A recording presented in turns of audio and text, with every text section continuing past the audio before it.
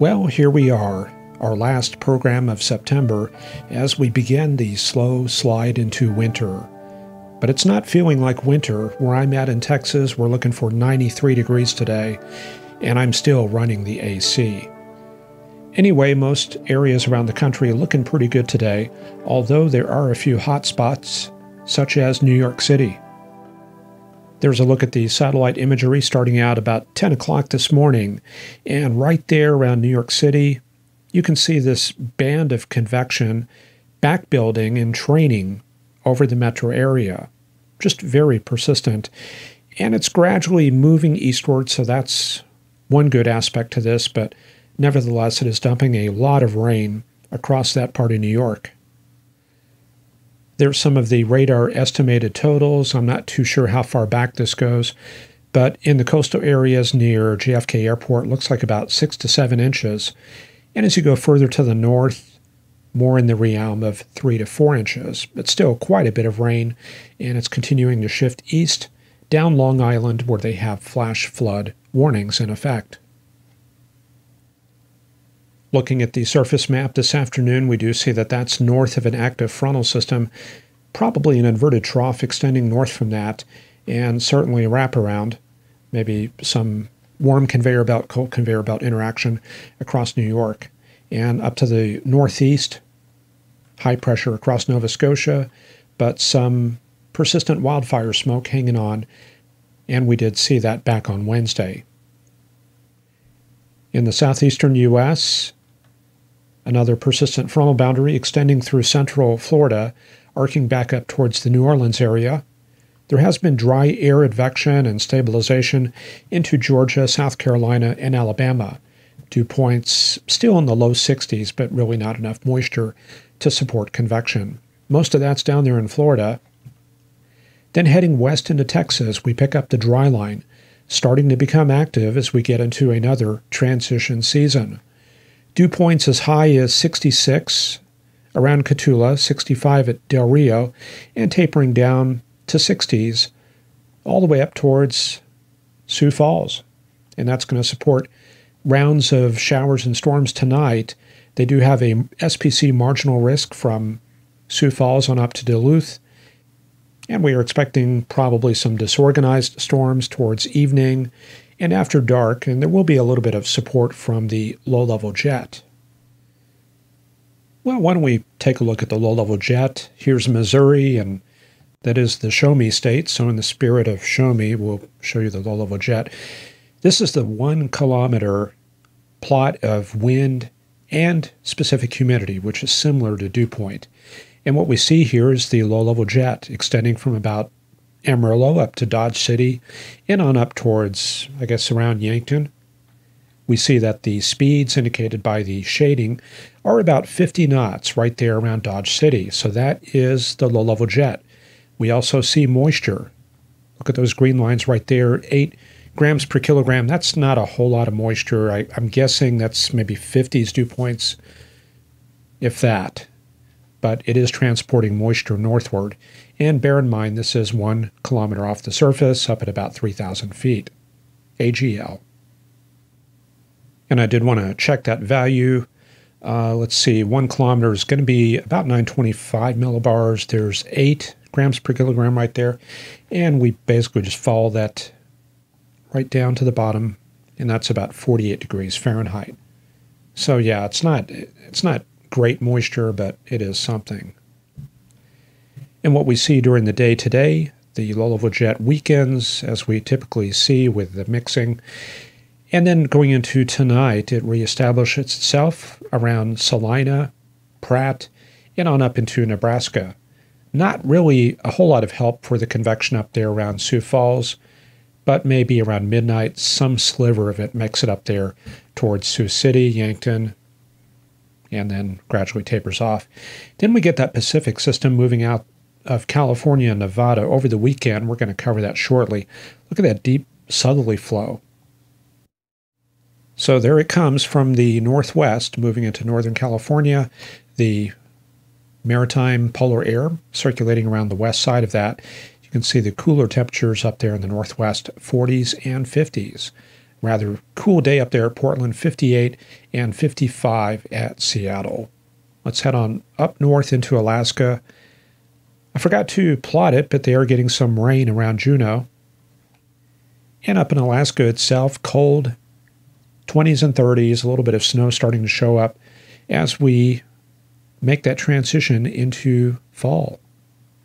Also some snow up there in central Nunavut, and a occluded system moving through the Hudson Bay region, bringing some of that cold air south, and looks like some cold air is also on the move up there in the Northwest Territories. But we'll take a closer look at that on the model graphics. Out to the east, though, some very warm air.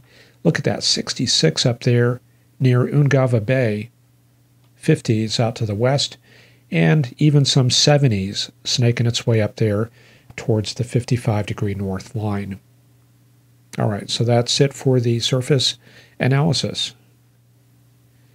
So here's where we have some big changes coming up. This is the sea level pressure and thickness chart. The thickness is in red, and that's proportional to the temperature in the lowest 5 kilometers of the atmosphere. So we transition from very warm air right here to very cold air up there in Washington. 55 may not be very cold in Seattle, but if you go to the mid and upper levels, it gets very cold. Also some cold air in the lower, mid, and upper levels across New York and New England. And in between, that is where we find the polar front. So there's going to be one right there. We can analyze that in a little bit more detail using the surface analysis. Yeah, we do have support for a baroclinic low in Nevada. And if we run that forward through the evening, we can see things are getting very active there in the Great Basin area and the Four Corners. Low pressure over Salt Lake City tomorrow around midday, probably that cold front moving through Kingman, approaching Flagstaff, and moving through Yuma with strong cold air advection in its wake. So we are looking for a cold weekend in places like Las Vegas and Reno. Then moving into Sunday, things shift to the northeast. So we find the cold front roughly like this, low pressure near Cheyenne, and a secondary frontal system up to the north, maybe something like that, and then the warm front from Bismarck to the Arrowhead of Minnesota. Then the map for Monday, things are going to shift pretty much to the northeast rather than to the east. You can see that front has barely made it out of the Rockies, so not much help for the high plains. We're still going to be pumping up that moisture and warmth, and that's going to give us more of a wet, warm pattern in the Great Plains. And only by midweek, that's going to be about Wednesday or Thursday, do we finally see that front starting to shift into the central U.S. And it's going to be slow going. I did notice that the models have slowed down the southward progress, taken a big chunk of that cold air more towards the northeast, and not as much down to the south. But that's how things are looking. At least we will get some thermal troughing in the central U.S. That will cool things down a bit late in the week. That's a little pocket of cold air moving across Illinois, probably associated with a cutoff low, and it looks like a secondary surge developing up there around Montana. Now, this is 174 hours out, and the models back on Wednesday did not do very good in the long term, so we'll see about this. But there is the possibility for another reinforcing shot of cold air coming down around the 7th or 8th and into the 9th, and that looks like a lot of cold air. You can see the 540 line coming all the way down towards Milwaukee, Pittsburgh, and Albany. The 540 decameter 1,000 through 500 millibar thickness line associated with the rain-snow transition line. So again, this is pretty far out. The models may be in error, but there is the potential for some very cold air in parts of the northeastern U.S. As far as overnight lows, this is pretty far out there. This is the 9th of October. Pivotal weather showing 20s and 30s in the Great Lakes area, 30s all the way down the Appalachians. And it should be pointed out the GFS tends to be a little bit more aggressive with this cold air. So we'll just check on it next week and see if it has modified or if it looks worse. And there's the big wild card out there in the Gulf of California. a decaying tropical cyclone coming inland, and if that happens, that would spread a whole lot of moisture into parts of the southwestern U.S. and bump up the precip chances inland. The wind field, however, will not make it very far inland. Anyway, that's way out in crystal ball territory. We're not going to worry about that, and we could very well not even see a tropical cyclone out there in the Gulf of California. It's just too far out. In the Atlantic, though, we do have Philippe and Rena. Rena is accelerating very quickly to the northwest, although I guess when you actually look at the speed itself, it's not all that fast, but compared to Philippe, it is moving. Philippe, on the other hand, is dragging along near the Leeward Islands and then picking up on Tuesday and Wednesday. So there it is, the tropical surface vorticity chart and pressure. And there's Philippe and there's Rena, and you can watch them interact there. Yeah, that's definitely a little Fujiwara stuff going on. Rena accelerates to the north, Philippe hangs in behind and then makes its move to the north. Up to the northwest, though, this is dominated by a large polar high northerly flow scouring out the Gulf of Mexico and the Gulf Stream area, so that's not very favorable for tropical cyclone activity. And we do have strong westerlies, and that's helping these storms to recurve rapidly to the east. So it looks like kind of a quiet tropical cyclone pattern over the next week or two. And this gives you an idea of the amount of shear out there, the blue indicating unfavorable shear for tropical cyclone development, and the brown indicating dry conditions in the mid-levels, also unfavorable. And over the next week or two, just a lot of shear out there, even out over the Cape Verde area where we see a lot of these tropical cyclones coming together. Philippe and Rena, they're kind of moving in between the areas of high shear, cutting through that Saharan air layer, but yeah, the Atlantic just getting carved up by high shear environments and a little bit of that Saharan air layer also hanging around as well. So let's take a look at the short term, what we're looking for over the weekend. Polar front through the Great Basin area and the Central Plains. There's the Anna front across Oregon, so they're getting some of that rain and maybe some snow in the higher elevations, and that is going to spread southward. More of that cold air is going to come down into the Sierra Nevadas for tomorrow, and we're looking at tomorrow evening here. Parts of the Sierras above 8,000 will be getting snow, and there is a winter weather advisory for the Sierras and just east of there around Mammoth Lakes. And further to the east, where we have strong pressure gradients, that's going to kick up the winds up to 40 miles an hour in some places, and we will see red flag warnings and wind advisories, basically from southern Arizona all the way up towards southwestern Wyoming.